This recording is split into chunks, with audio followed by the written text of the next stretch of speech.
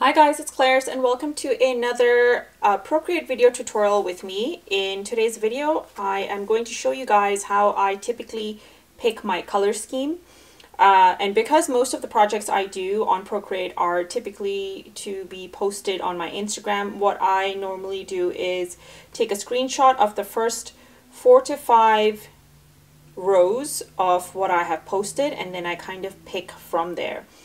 And if you're not doing it for Instagram or social media, you kind of pick from an image that you really like.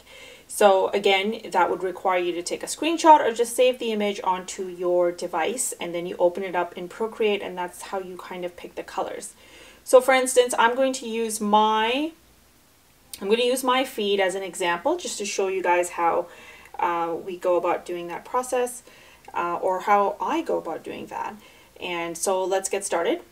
I am going to take a screenshot of this screen, and how you would typically do it is by pressing your power button at the bottom and then pressing the top button simultaneously at the same time. All right, so here we go. 1, 2, 3.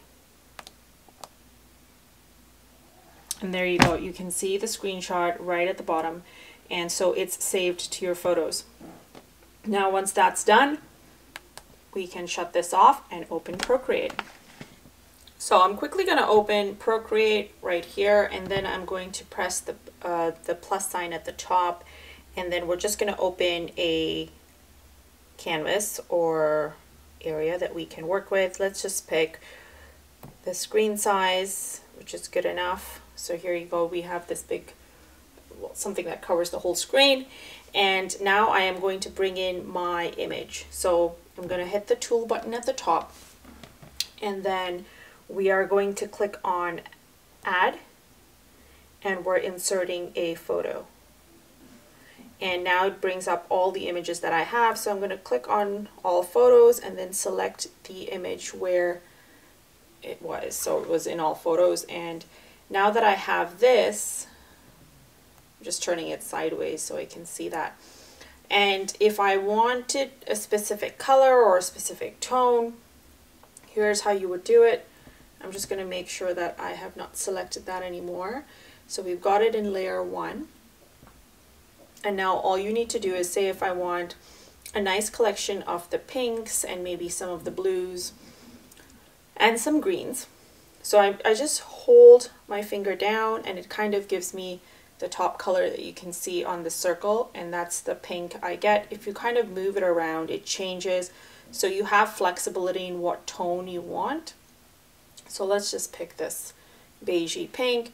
And now that I have that, what I'm going to do is create a new palette. So I've got a couple of palettes here already. I'm going to hit the plus button under palettes, and it creates a new one for me. I am going to name it I'm going to name it New Rose. And once we've done that, I'm going to just click in this area here, and it immediately gives me a swatch of the color that's reflected at the top. So that's how you kind of add the colors in. So now let's just say I want another color from this image. I'm going to select,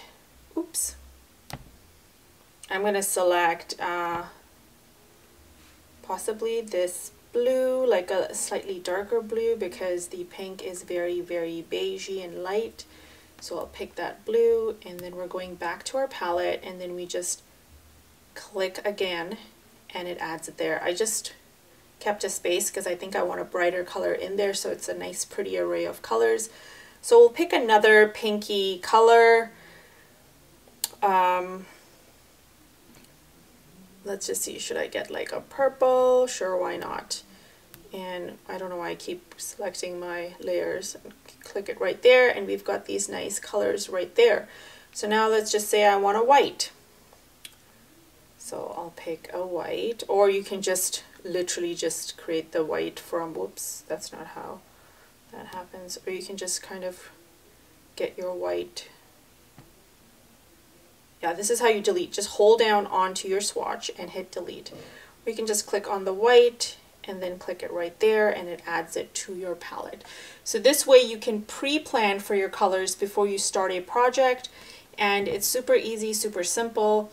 If you are doing this from an image of maybe a really beautiful bouquet, again, it's the same technique. You kind of take the image, bring it into Procreate, press your finger down until you like the color that you want, and then you kind of add it to your palette.